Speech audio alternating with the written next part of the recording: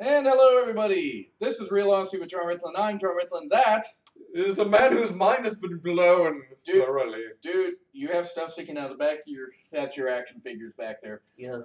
So, right, yes. Anyway, Survivor Series is over a lot sooner than we guessed. God damn it, Chris. Over a lot sooner. That was something. We're going to go through it step by step, bit by bit, storm by storm. Lita looked really rough. My God. Oh, God. I mean, her boobs look nice. That's about it.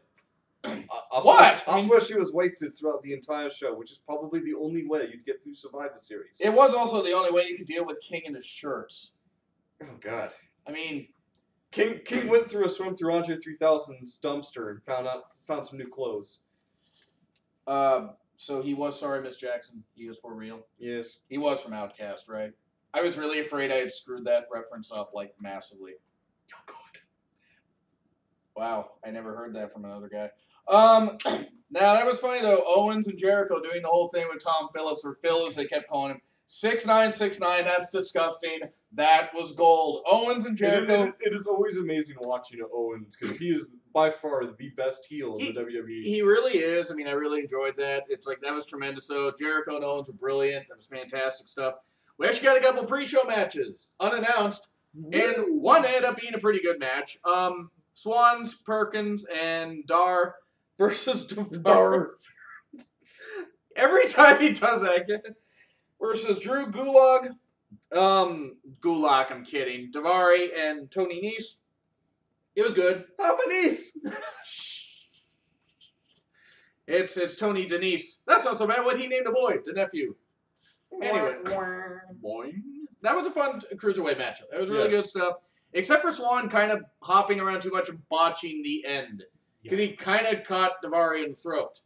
Yeah, but the cruiserweights are always entertaining to watch. It's just pure action. You don't need any story with it. I mean, you don't at times, but you kind of need to develop a little more character because otherwise they're just going to be what they were in WCW, which was putting a ceiling on them. So eventually they're going to get to where, you know what I mean. Sorry, I'm just thinking of these guys jumping in the air, there's just a low ceiling. Ow!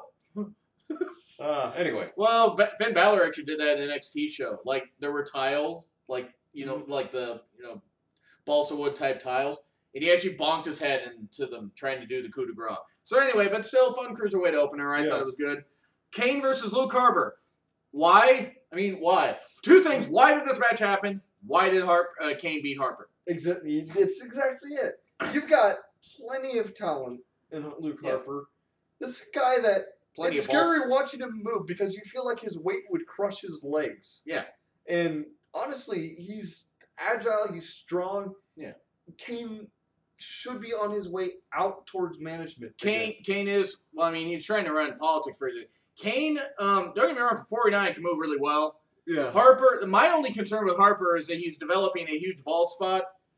It's a huge bald spot. Huge. Anyway, so we were doing the biggest bald spots. We were doing at least 40% of the show, I swear. But yeah, I agree with you. Tons of potential Luke Harper. And it kind of just squashed the whole thing of him returning. Like, that whole thing of him returning at No Mercy did nothing. Like, really? I mean, that's it? That's what you do? So, I mean, it was a match. It wasn't horrible. It was nice to see Harper show agility. Same with Kane. I don't know how Kane's able to do anything agile near 50. Kane is able? I did make that joke without noticing, didn't I? You did. I did. That was good stuff. So we move on to the main show. Now, on to the show. Oh, we are the chorus. We hope you like our show. Yeah, I know. No, I didn't. Women's match. Team Raw versus Team SD, I mean. Bailey, that was horrible. Bailey, Alicia, Nia, that was terrible. Hope that joke doesn't spread. Bailey, Alicia, Nia, Sasha, and Charlotte with Dana. Nia's an impressive brand of semi, apparently. I mean, this is true. I mean, here's my question: Did they take two Raw shirts and sew them together? Well, I mean, they kind of had to. Probably. Possible. I mean, they did. They had to jax it up a bit. Versus Becky, Naomi, Alexa, Carmella. Nikki was out. Natty stepped in. Who attacked Nikki? Well, it could be Kerrigan. Not Tanya Harding. I mean, we could go with. I mean, I suppose we could go with that. We could go why? No, we could not. We couldn't. Natty could have attacked Nikki. Shout out to Jeremy8911. He brought up the idea that it's possible Mickie James attack Nikki. I like that. Hopefully Mickie James comes to SmackDown because at least she'd be featured, unlike the 3 women they keep featuring on Raw: Bayley, Sasha, and Charlotte. You mean they have varying talent? On Raw? I mean, they do. They just don't use it. On a 3-hour show, imagine that concept. Okay, here's the thing that surprised me. Alicia being eliminated first for Raw didn't shock me. But Carmella being eliminated, I'm like, you know, Carmella's improved. She's not great, but still, really? And Naomi with that count-out loss was weak. That was weak. You could have had her pinned. Yeah, it's just like, well, we gotta have at least one count-out. I mean, yeah. Yeah. I mean, it's like, it was ridiculous. Because Naomi has improved. I mean, I'm not the biggest fan of her. Yeah. She's getting good reactions with her, you know, seizure-inducing rave entrance.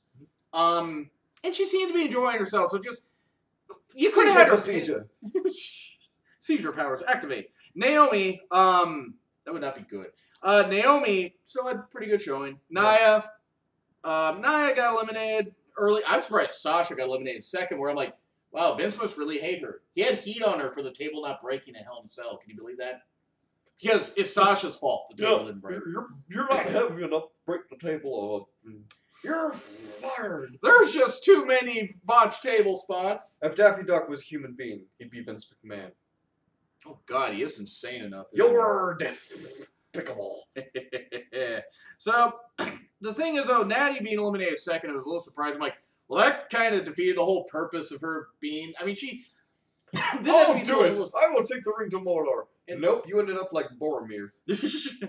Oh, man, it was just bad. But, so, you end up having Becky facing Bayley and Charlotte, and then Bayley got the win, and then Charlotte attacked her. So, Charlotte versus Bayley naturally is going to be the next feud. I have so little fucks to give when it comes to Charlotte. I do. Here's the thing. When Charlotte's not scripted, you agree. When Charlotte is not scripted, in the Hell in a Cell match, she was better. She was better because they weren't scripting as much. Yeah. Hey, go out there and be a heel. Go out there and have fun. Go out there and, you know, tear it up with Sasha like they can, and they did. And I agree with you, though. No, I agree. I'm being a little loud. Sorry. But it was still really fun. You do. It was still really fun, though. But yes, I agree with you. With Charlotte, the problem is that she's had the title too many times. They've hot potatoed it too many times. It's just not working. Yes, her undefeated streak on pay-per-view stands. It needs to end soon. Well, I know, right? It needs to end at Mania, no later. Look upon the field in which I grow my fox. Lay thine eyes upon it, and thou shalt see that it is barren. It is barren. Now, what do you think of the women's match? I thought the finishes were too rushed. Yeah. It was supposed to be this long pay-per-view, but... And they kind of botched that. I mean, it wasn't horrible. I give credit to the women for putting in efforts. Every woman. But they botched it when this could have actually been a show-stealing match. Yeah, it could have been. And they botched it. Plenty of opportunity. I mean, but hindsight is 20/20, I suppose. This is true. I mean, 2010 in my case, because I see things crystal clear. No, I don't. My writing's Chris. Chin puns from Gallows and Anderson. That was fantastic. Oh, God. That was great stuff. We love puns. We love puns. So that was I would definitely love to hear their puns about Finn again. Miz versus Zayn for the IC title. Okay, huge pop for Zayn. Decently worked match. Miz was a good heel. Working on the knee. Does a horrible figure four. Needs to stop doing that. We're not going to talk much about this match because, of course, they had to screw over a guy from Montreal in Canada. In Canada. I mean, come on. Come on, WWE. Stop doing that. First off, the camera catches Maurice ringing the bell. Wait, did Maurice ring the bell? Good job covering, you idiot. We saw it. That's what you get for trusting the gangster love. Go ahead, Chris. He does that every time. Now I can't picture Maurice the same way. And now you can't either. Have fun with that. Yeah, but I mean, it was bad. It was a BS finish though. This is the one match where Raw should have won, in my opinion, and they didn't. And they had a chance, and they ruined it. Yeah, Zayn is a spectacular talent. Miz will always be annoying. He will always be annoying, and he will always be an average wrestler. He will be a great talker. He's not that heel people can root for. No. His only talent's on the mic. And I mean, he's not the worst wrestler ever. I give him credit for overachieving as far as the 12 years he's had in WWE. That's not to say he's good. Honestly, the only wrestler I could picture him winning in a clean match would be Hornswoggle. Be a short fight. Hey. So I would say the BS finish really brought it down. Not a horrible match though. Yeah. Not horrible, but Zayn should have won. Team Raw versus Team SmackDown, the tag team thing where you had Enzo. We're gonna run through this real quick. New Day's out. I know, right? Enzo Cass, Shining Stars, Sheamus Cesaro, Gallows and Anderson. First New Day.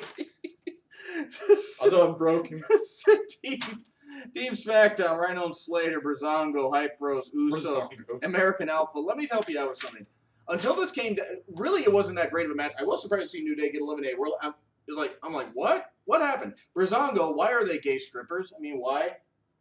Why? I mean, Breeze. Hello, Thaler. I know Breeze and Fandango are really talented. Yeah. Once it got down, and you and I agreed. Once it got down to Sheamus versus Cesaro, or Sheamus Cesaro versus the Usos, they might as well just made that the match for brand supremacy. That was a great match. Have more of that. Have more great matches like that. I'm not saying have cross branding. It was less of an opportunity to break Sheamus and Cesaro apart, but to bring them together because you've got a potential there. These are big guys who have different talents that could mix together well. Yeah, Cesaro is over with the fans and has wrestling ability, and Sheamus has his mohawk.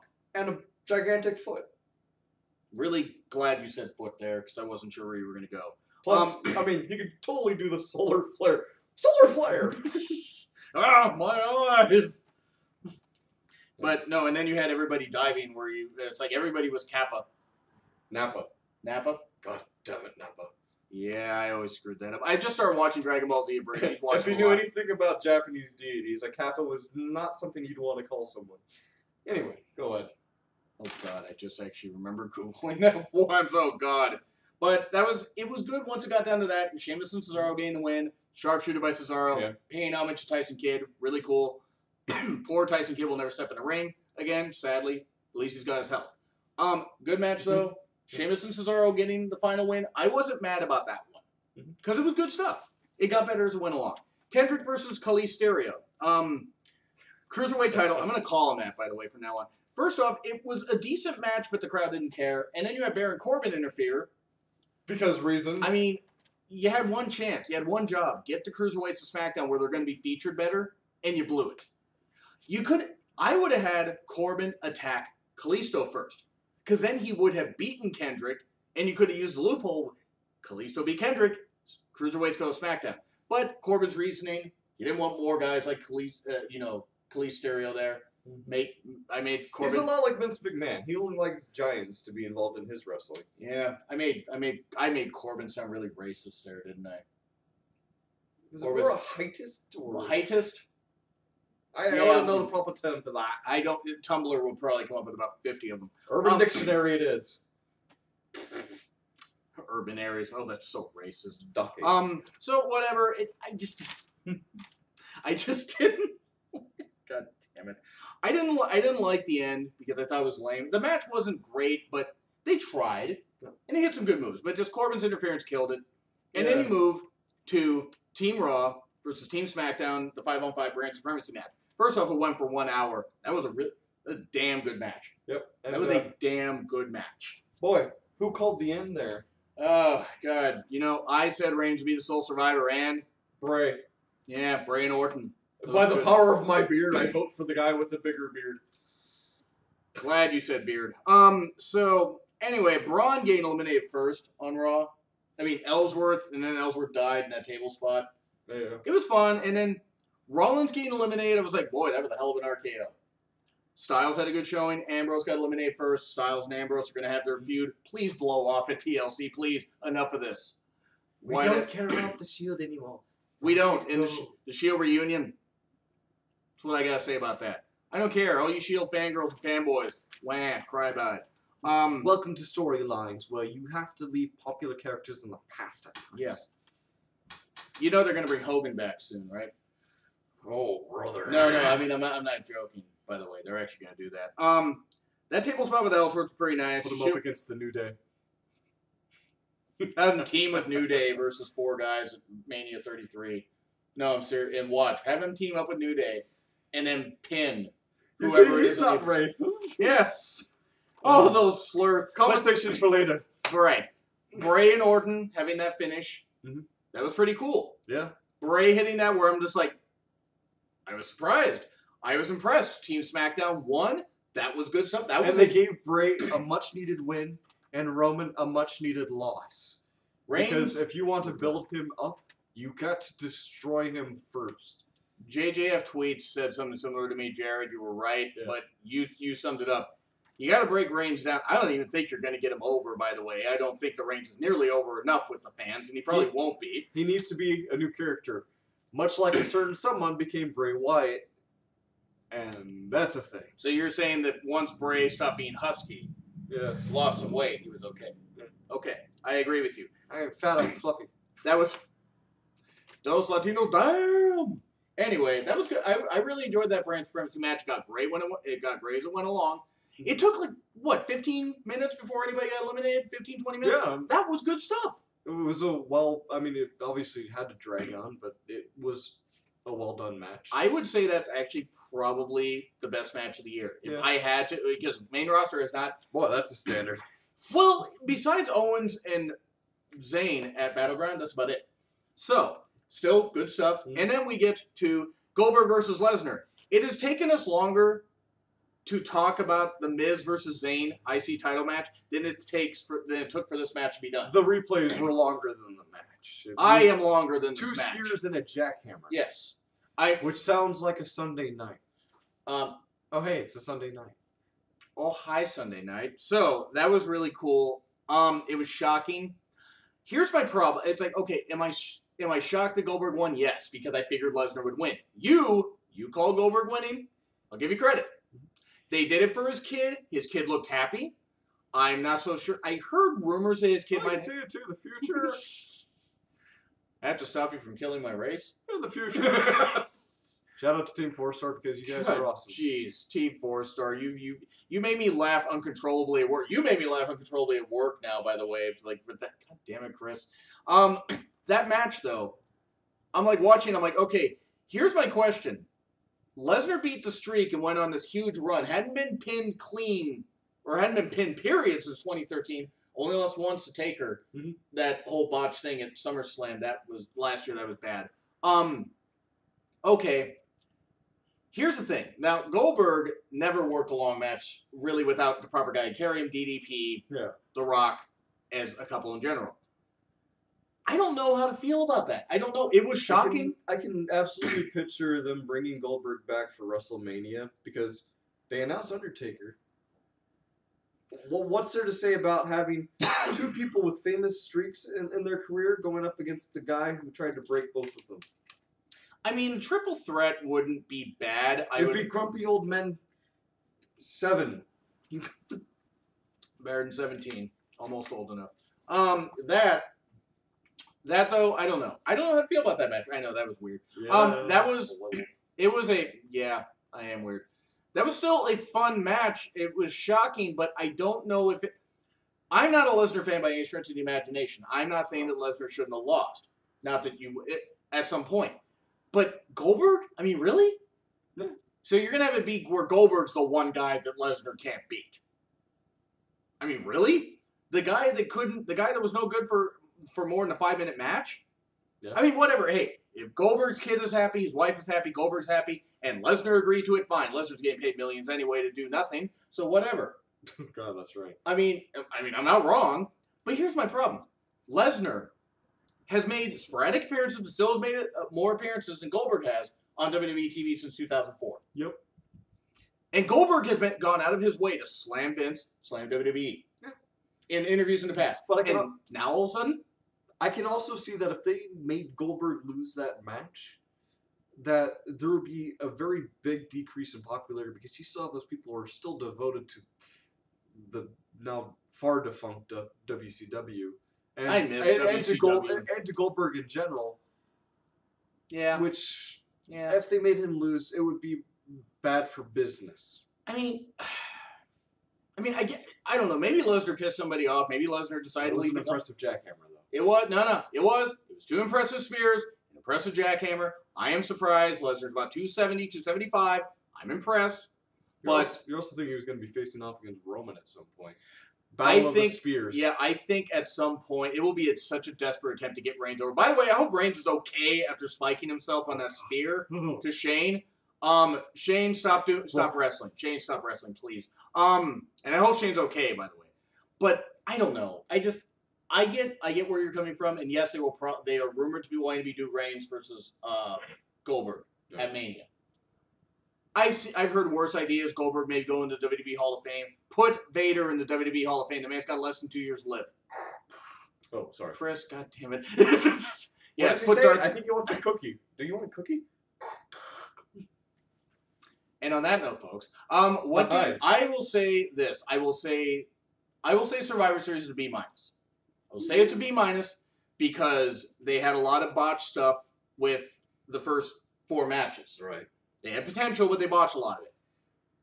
The co-main event, the 5-on-5 match was very fun, very good, 10 out of 10 easily. Goldberg versus Lesnar was shock value, but still, for all they hyped it, I'm like, that's it? That's it? Weeks of promos, endless repeats of said promos, and then I mean, I even think 1, 2, 3 strikes, you're out. At the old Blue Jays game. The old Berg game. I like that. On that note, folks, so what do you give it? Yeah, I'd give it a B. I was very much happy with the way Bray actually got the win. Agreed. I mean, agreed. That's actually part of it. You know what? I'll actually up it to a B because Bray got the pin. Yeah. I'll actually up it to a B. It's something that they need because Bray is a spectacular talent. He really is, and they botched a lot of it. WrestleMania 30, hi Cena. They did a whole lot. So I enjoy. You really can't see him now. So I enjoyed it. Not the best Survivor Series ever. Certainly better than last year's. I'll give him that. Because we didn't have Reigns victorious. So anyway, that is what the review was. Do you agree? Do you disagree? Like, share, comment, and subscribe. My Twitter link is in the description. I think he's doing cross-check at all, points.